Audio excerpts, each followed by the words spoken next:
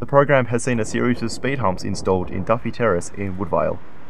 The 1.4 kilometre stretch of road is mostly straight, making it a target for hoons who have been clocked driving up to 159 kilometres per hour. Initially, the solution was speed humps made from recycled rubber tyres, but these were forcibly ripped up.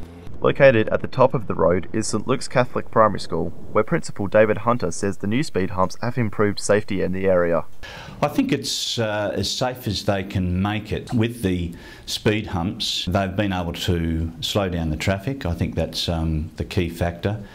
Perhaps into the future there may need to be some traffic signals at the corner of Whitfords and Duffy.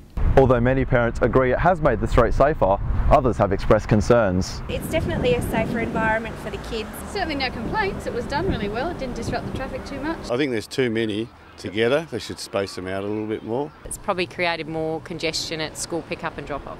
The program was successfully trialled in North Perth and Melville before being implemented in Woodvale. 2 regional locations have been selected for the next step of the 4-year program. Jeremy Cole, Curtin News.